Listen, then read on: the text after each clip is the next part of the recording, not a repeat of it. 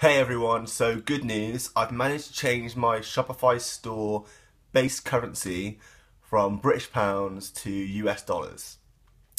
So if you've seen my video yesterday, you'll have seen that I was really sort of frustrated because I wanted to install the Amazon app onto my Shopify store.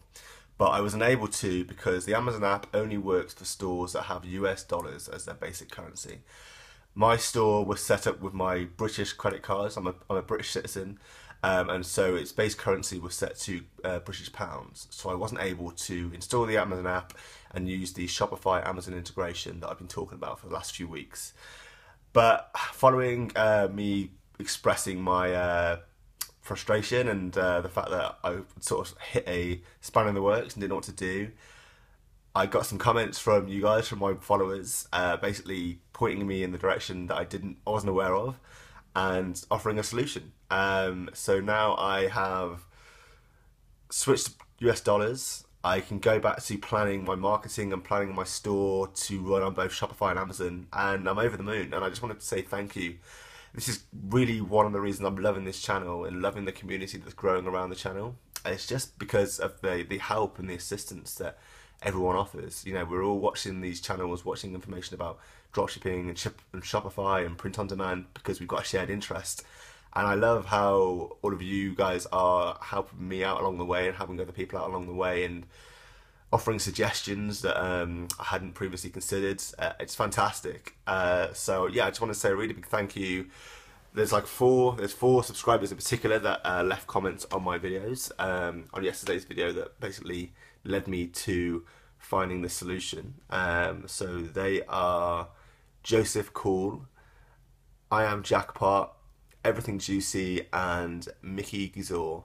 So thank you so much, guys. Like, that really helps. You basically suggested deactivating Shopify Payments from the store, then going to Shopify settings, changing my currency, and then going back to Shopify and setting up a different payment system.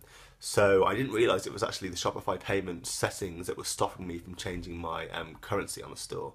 But once I deactivated Shopify payments, I was able to go to the settings, go from British pounds to US dollars.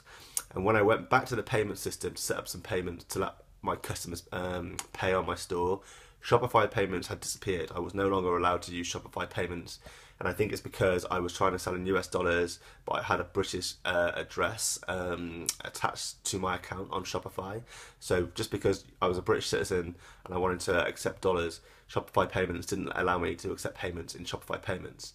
But I was able to select Stripe, which is a different payment gateway. There's a little bit extra charge, like a 2% charge per transaction that goes to Stripe in order for you to use their payment system. But I was able to use Stripe on my website instead of Shopify payments, so my customers can now like still use their credit cards and their debit cards to pay for the products on my website. But it just means I'm able to sell in US dollars rather than British pounds, which therefore means I can target an American audience, which was the goal from day one. So thank you so much for those four, and thank you so much just for all my subscribers in general and people that leave comments on my videos. It's always a massive help and I really appreciate it.